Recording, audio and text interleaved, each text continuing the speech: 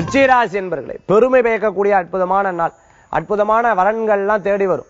திருமணம் எதிர்பார்த்துட்டு இருக்கிறவங்களுக்கு வரன்கள் தேடி வரும். பெற்றோர் சொல்ல விஷயங்கள்லாம் வேண்டாம் வேண்டாம் வேண்டாம் ரிஜெக்ட் பண்றது தவிர்த்துக்கிறது நல்லது.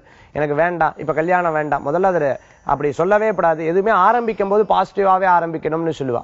அதே மாதிரி யார் என்ன பேசுறாங்கிற விஷயத்தை தெரிஞ்சுக்கணும். அதுக்கப்புறம் நம்ம ரிப்ளை கொடுக்கணும். ஃபர்ஸ்ட் லிசன் பண்ணணும்.